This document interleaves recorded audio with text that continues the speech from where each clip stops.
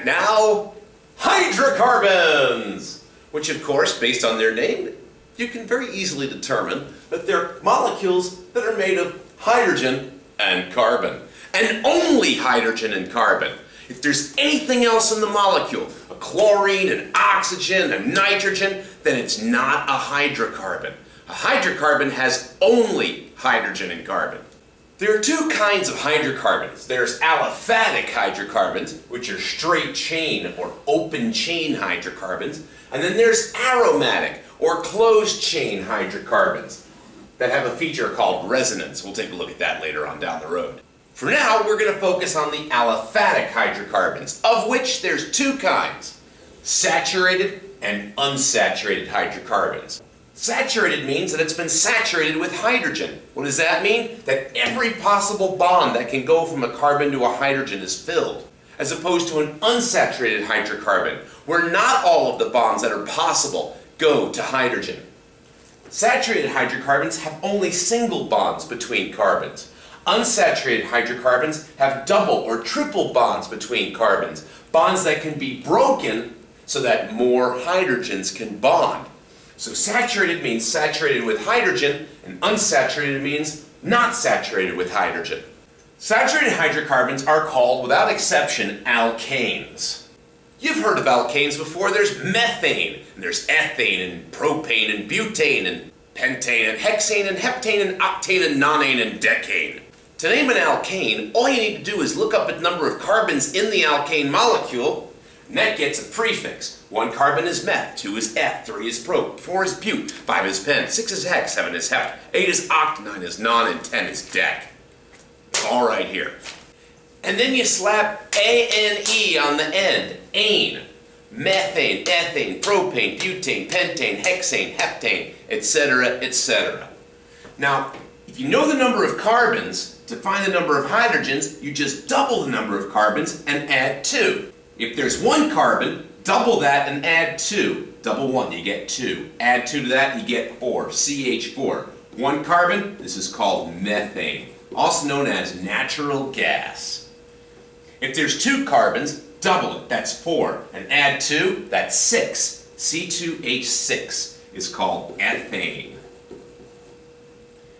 C3H, double the 3, you get 6. Add 2, you get 8. C3H8 is propane, also known as cylinder gas. It's what you use when you cook on a gas grill. Unsaturated hydrocarbons come in 2 flavors. If there's a double bond in the molecule, it's called an alkene. If there's a triple bond in the molecule, it's called an alkyne. Alkene, alkyne. All kinds of people become chemistry teachers. And on reference table Q of your reference tables gives you all the information you need to know about any of them. You don't have to memorize this, at least not if you're in New York State and taking Regents chemistry. When you throw a double bond between the carbons, it robs 2 hydrogens of a place to bond. So alkenes are going to have 2 less hydrogens than alkanes do. In alkanes, we doubled the carbons and added 2 to find the number of hydrogens. In alkenes, we don't add the extra 2 because there's 2 less spaces. If that double bond wasn't there, the carbons could each have 1 more hydrogen. But since that double bond is there, we've got 2 less hydrogens than the alkanes had. Double 2, you get 4. This is called ethene. Double 3, you get 6. 3 is prop, propene. C4H doubled is 8. C4H8 is butene. Butene and the beast. Alkynes. The name ends in Y-N-E. Now, adding that extra bond makes it so that alkynes can have 2 less hydrogens than alkenes had. Every time you put a bond in between 2 carbons, it makes it so that 2 fewer hydrogens can bond. The name ends in Y-N-E. The general formula, CnH2n minus 2. Okay? 2n plus 2, add an extra bond between carbons, 2 less hydrogens. Add another bond between the carbons, 2 less hydrogens than that. So, double 2 is 4, subtract 2 is 2. This is called ethyne. C3, double 3 you get 6, subtract 2 you get 4. This is called propyne. Double 4, you get 8. Subtract 2, you get 6. This is called butane. So why exactly is it that when you add a bond between the carbons, you have 2 less hydrogens than you had before?